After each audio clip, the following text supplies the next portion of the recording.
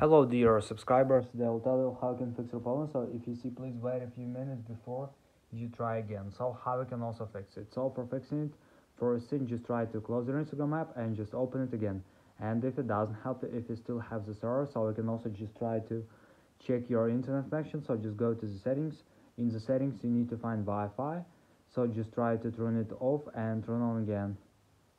And if you use cellular data, you can also just open cellular data, just try to turn it off and turn on again. So another thing you can try to restore your phone. So just go to the general, just scroll down, just tap on shutdown, slide to power off, wait a second and just power the phone again. So just simple restore your phone.